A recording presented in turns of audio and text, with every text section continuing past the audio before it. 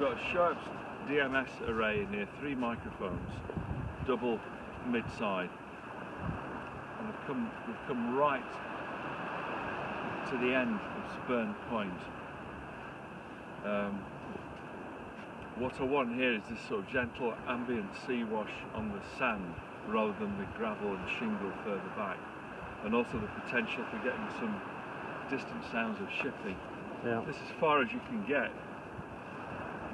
to the east in East Yorkshire, so I'm looking forward to recording this for some time. So we'll back up from the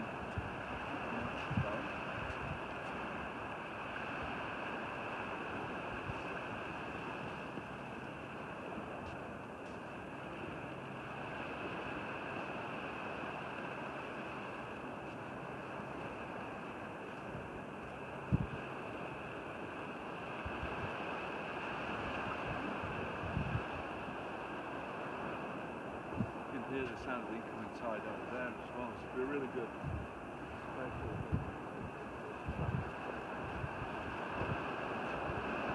Alex, can you bring Dave's stuff and help get him set up behind there? I'm just conscious of the time.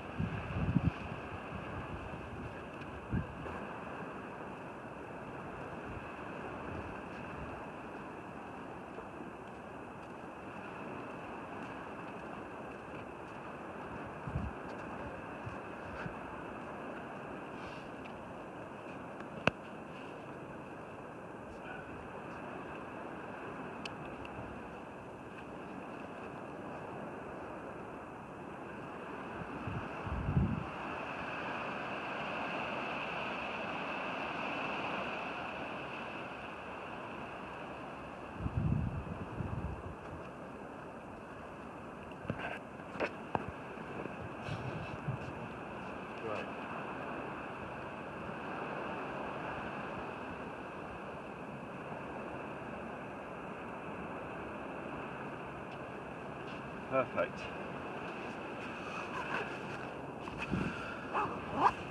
So we've got 3 channels, front, side and rear, going into this Sonos 6. I can listen to the front pair in stereo. And that's exactly what I was hoping for. Good. Some ambient sea wash right on the end of Spurn Point. Some shipping. Yeah, if you want to soak those up, that's the point of putting this on this stand higher up. To remove the effect of reflection off the ground. Also to hear further into the distance as well. Right, okay. So that's a good spot Alex has chosen. So you've got, you're really looking straight out. You're looking straight out into the North Sea. Alex, I think that'll be far enough. I'll try over there. Yeah. So same thing. So we've got a Sennheiser middle and side arrangement in here, an MKH 80, 40 and 30, similar but not identical in terms of output. So no rattles. An amazing day. No, there's hardly any wind. Incredible. Yeah, we're very lucky, aren't we? Incredible. Perfect time to be here. We couldn't have planned it better.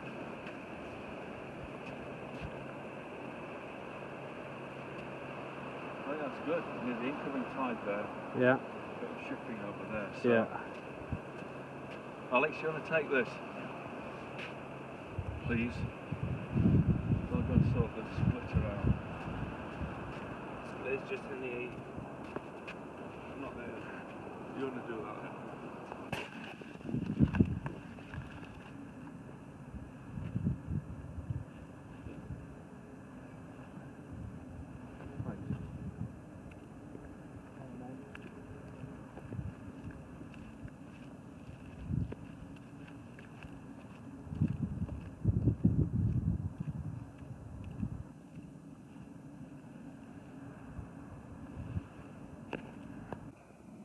This is an ST450 sound field microphone.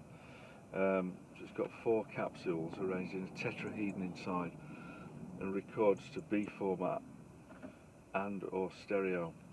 So you can use it end shot, but most of the time I use it lantern style, like that. Okay.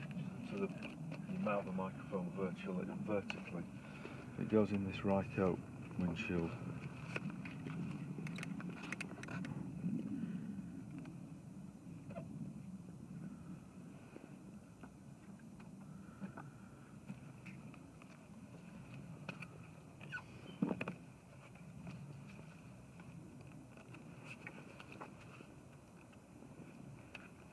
It's not windy today, so we don't need a windjammer.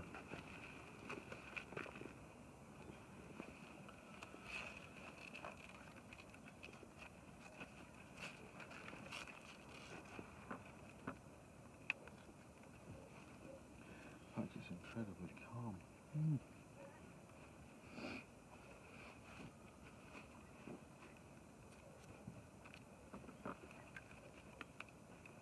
Okay, so 20 metres of cable in there. Yep. And the microphone terminates in this control box, the microphone in there. Yep. And it's got 2 separate outputs, a B format, W, X, Y and Z, and a stereo output. Mic goes in there, and this is powered 12 volt powering from on that 4-pin high rose. Yeah. That's the gain of the microphone. Because it's quiet today, it's not got much gain in it, and I think it's really designed for sort of orchestral musical applications with loud sound sources. So you normally have to wind, for what a lot of the things I do, you have to wind in quite a lot of gain. Yeah. So then that's it. You've got this gain pot, and then the B format signal just comes straight out of there. Yeah. And you've no other control over it apart from, if you want to end fire, you go to that button. Invert as if you're hanging it upside down. Right. And 1 single high pass filter at about 80 Hertz. And then this section controls the stereo output. Right. So because this is a prototype box, the marking's not very clear on it. So you can go from omnidirectional